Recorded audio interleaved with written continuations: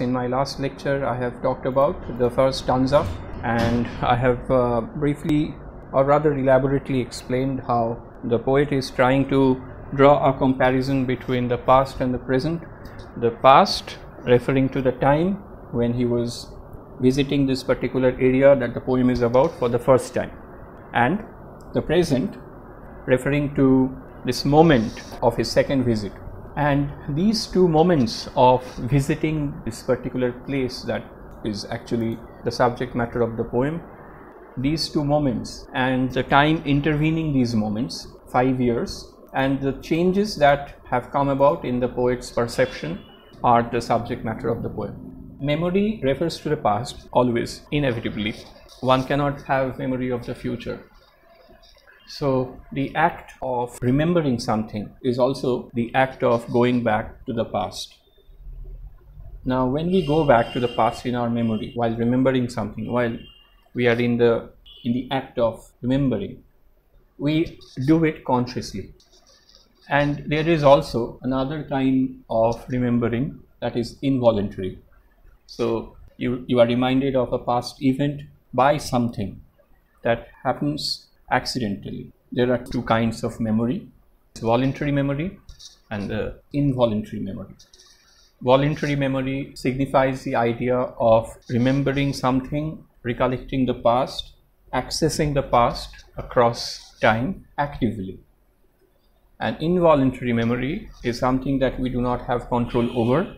It refers to the experience or the phenomenon of going back to the past or being taken to the past involuntarily in the presence of something, some kind of stimulus. So if you ask what kind of memory is in operation in this particular poem, Wordsworth, since he has chosen to come to this place after 5 years, is or must also take into account that his visit will bring back certain memories. So it's a conscious decision.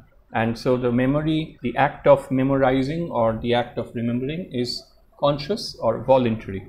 But we also at the same time cannot rule out the possibility of the poet being in a certain place and remembering some things involuntarily. Things that he is reminded of by certain things that have changed, things that have changed in appearance. So also have a kind of contrast between things that have changed and things which are beyond change, things which are impermeable or things which are impervious to time or change. As I have already discussed, this is a poem about transformation of the poetic vision, transformation of the poet's consciousness, the growth of the poet's mind. Let's use the word growth because transformation may signify a process which is either bad or good.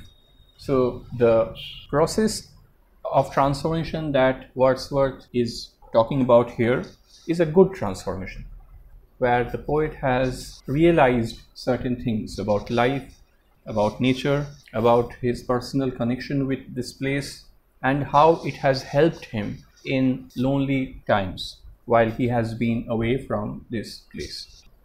Consciousness of a creative kind absorbs impressions and processes those impressions into a profounder truth that allows him to sail through times which are difficult, times which are hostile to the act of philosophizing perhaps, because philosophy is seen as something that can provide consolation, comfort. It is an act which brings about peace of mind.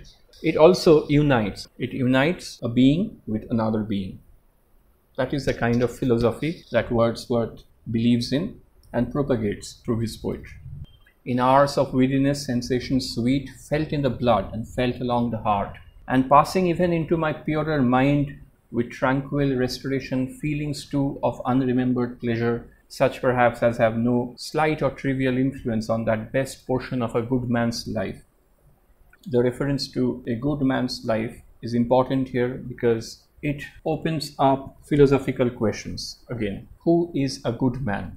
The word good is a subjective word, and at the same time it is It is an ethical term, good. When we define something as good, we take it to be a philosophical description of that thing. Because as you know, as I have discussed, one of the main branches of philosophy is ethics. And we find philosophers who are of the opinion, who argue that ethics is the first philosophy. So the term, the expression good man is essentially a philosophical notion, a good man's life. Perhaps he is talking about the Platonic eudaimonia, a just life, as I have pointed out in the last lecture. A just life lived in accordance with ethical virtues. And Wordsworth also discusses the influence that nature possibly has on human acts of kindness, acts of love, when he talks about his little, nameless, unremembered acts of kindness and of love. Not great achievements. Wordsworth is not talking about memorials. He is not talking about achievements on the public scale, on a large scale. He is talking about simple acts of kindness, being kind to people in general and not asking anything in return. Selfless acts, acts which one carries out despite knowing that those acts might be forgotten.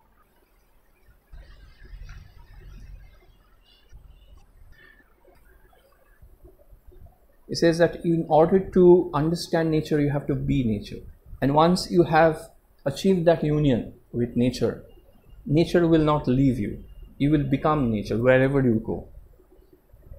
And therefore, after a certain amount of time has passed, after you are physically separated from nature, after you have moved on to other places, for example, cities or urban setups, urban settings, you are still in the midst of nature because your vision has been transformed by natural providence, natural bounty. And this is the experience that Wordsworth is describing when he says, in hours of weariness, sensations sweet, felt in the blood and felt along the heart, and passing even into my purer mind. So what Wordsworth is trying to say is, the power of nature is such that it impacts, when you are in contact with it, it impacts your entire being.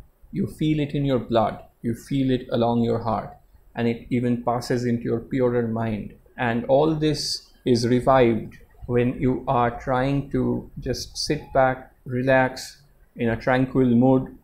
All these images are restored, and not only these images, the sounds of nature, but also feelings, deep feelings of unremembered pleasure. It is very strange when you remember the feeling of pleasure, but you do not know the source or the stimulus that caused the pleasure to happen or caused you to feel that pleasure in the first place. So you remember the feeling, but you have forgotten what was the reason behind that feeling. And then he goes on to say how it affects your entire being, not only your being, but also your deeds, also your actions, because we are what we do. Our being is constituted by our actions. So it affects not only our being in the world, our existence, how we organize ourselves in the way we go about in life, but also what we do.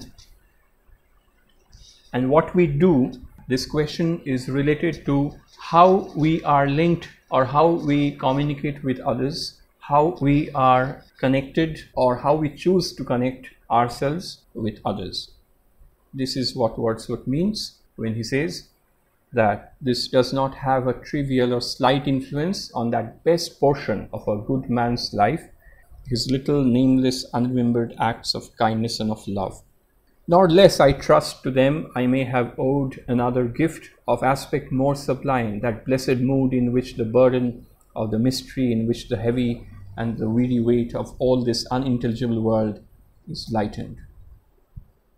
Sometimes when we are sad, when we are lonely, we tend to think that life is a mystery, and this mystery becomes a burden, and the heavy, weary weight of this mystery that is caused by the unintelligibility and apparent indescribability of events happening around us, this burden is lightened. So it becomes a bit easy to carry this weight. That serene and blessed mood in which the affections gently lead us on, the affections that nature has for us, the affections that we have for nature, lead us to a serene and blessed mood. The word blessed has religious connotations.